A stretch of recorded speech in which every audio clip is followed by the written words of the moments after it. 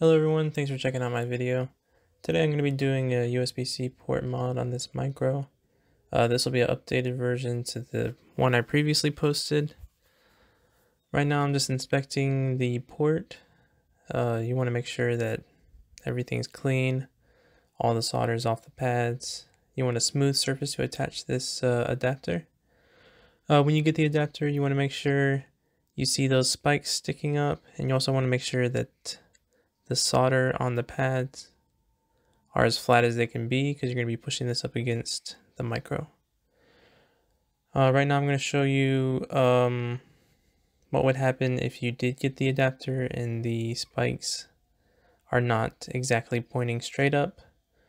You can do this on your own if you need to. I'm just showing you how to solder those spikes onto the adapter.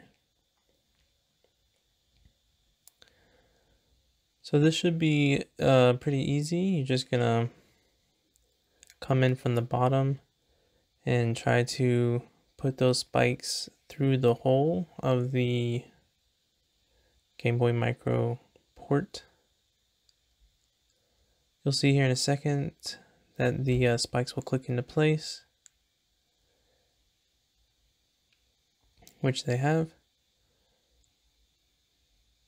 I find the best way to make sure that you get the port flush with the motherboard is to have a thumb on the top and your index finger pushing up from the bottom.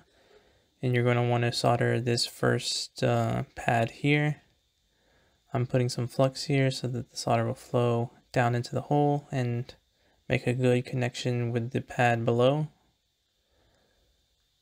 You want to get the tip of your soldering iron full of solder, like that, so that when you tap the iron onto the pad, the solder will just flow right off the iron. Just like that.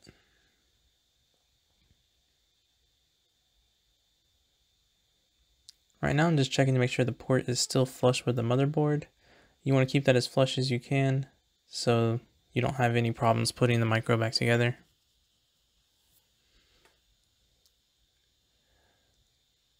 Alright, we're adding more flux.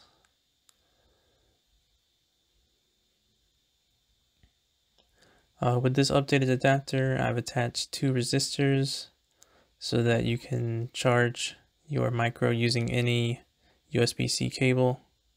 It has been tested, it works. Also a new update to the adapter. On the previous one, I used a board with a 1mm thickness. That was a pretty tight fit. It did give a good look to the micro after it was put back together, but it is a tight fit. So I decided to go a little smaller on the board thickness this time. It's a 0.8mm. There is a small gap when you do put it together, but it's not that big a deal. The gap does vary between regions. I've noticed with European micros, the gap is a bit bigger than US version micros or Japanese version micros. So your micro gap will vary.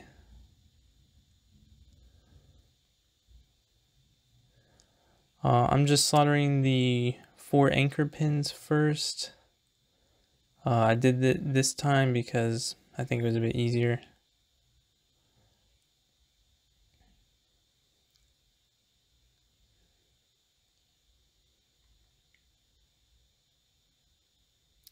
With these you can add a good bit of solder onto them.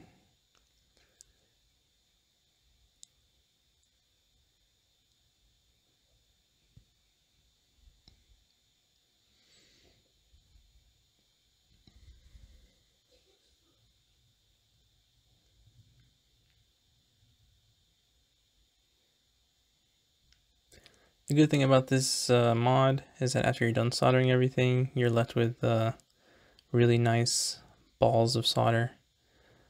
It's relatively easy to clean up the flux afterwards because everything's smooth.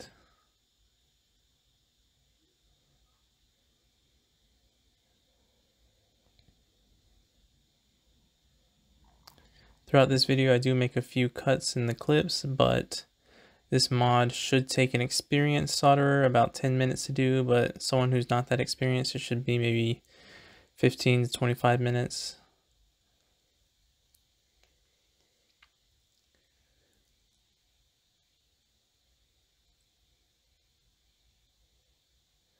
When you solder these pins here, you want to start with the pins that are closest to that ribbon latch.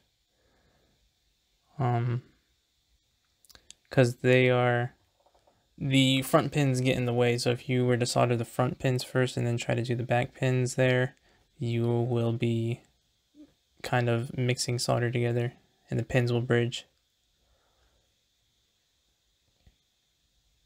Remember not to add an insane amount of solder here. I haven't had it happen before, but I do think that if you add way too much, the solder could bridge underneath the motherboard, and taking off the adapter without a hot air station is relatively impossible to do.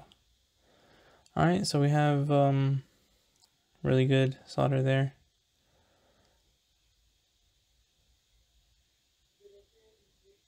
Go back and clean the flux off with a Q-tip. Once again, just check to make sure the adapter is flush against the board. Everything looks good.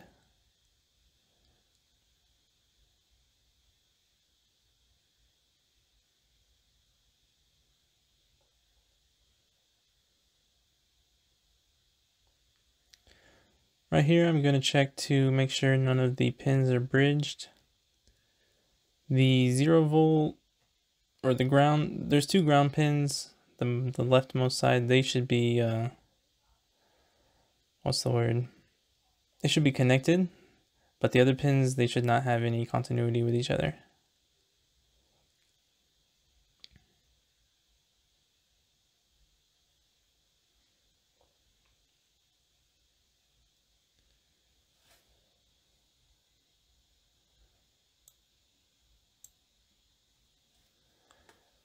Alright, everything checks out. Here I'm going to demonstrate how you can trade between 2 Pokemon games just using these USB-C ports. They are connected with all 8 pins of the micro port, so you will have the ability to connect Game Boy peripherals. The adapter here looks a bit strange. I did have a custom PCB made to make a USB-C adapter, but of course I got the pinouts all confused and swapped around, so I have to use these boards I made custom to test different ports and whatnot. I also use these boards for measuring and creating new PCBs.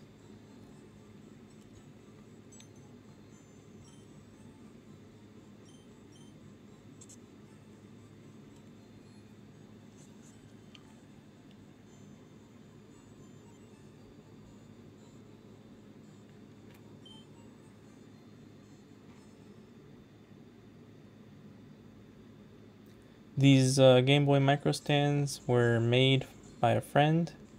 I got them back in 2020 from a guy on Instagram, Retromancy2020. You guys should go check him out. It's pretty cool. Alright, going in for the trade. Everything's going well.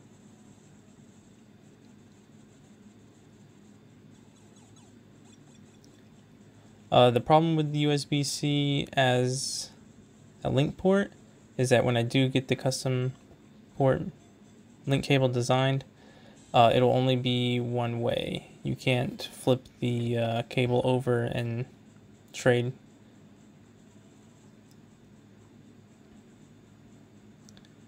Alright, everything looks like a success. Thank you guys for checking out the video. I hope you enjoyed it, and I hope it's informative.